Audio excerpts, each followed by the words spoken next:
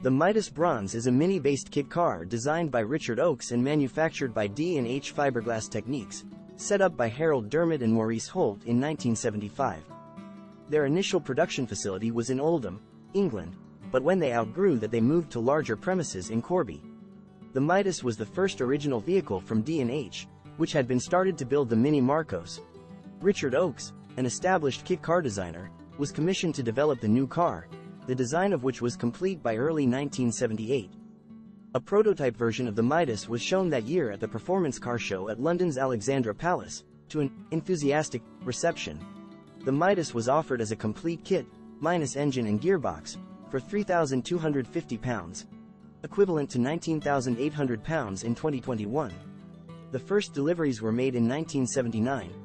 57 Mark Is were produced before the introduction of the Mark II in 1981. The Midas is built around an all-composite monocoque body shell of exceptional quality.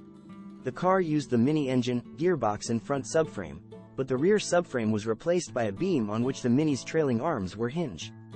The suspension was developed by ex-Team Lotus engineer Arthur Burkle. Gordon Murray, technical director of Brabham, a British Formula One racing car manufacturer, became interested in the Midas, and at Dermott's invitation suggested some modifications to the car to make it more aerodynamic. Murray's suggestions were incorporated into the Midas Mark II, introduced in 1981 and continuing in production until 1989. After the 1985 introduction of the Mark III, Midas Gold, the Mark II was sold as the Midas Bronze. The Midas Gold Coupe was introduced in 1985, and first shown at Motor Fair in London. The Mark II continued in production however, renamed the Midas Bronze. The Midas Gold convertible was introduced in 1989, to much critical acclaim, but the Midas factory was destroyed by fire later that year, ending all production and pushing Midas cars into liquidation. Pastiche Cars bought the rights to the Midas range in 1990, and relaunched the Midas Gold convertible, albeit with a somewhat reduced specification. But after taking 10 orders for the kit, none of which were supplied, Pastiche 2 went into liquidation.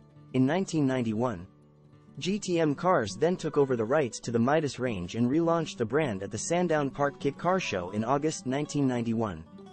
GTM introduced new models, including the 2 in coupe and convertible versions. In 2001 GTM sold the Midas operation to Midas Cars, a new company based in Redditch and run by Mark Bailey.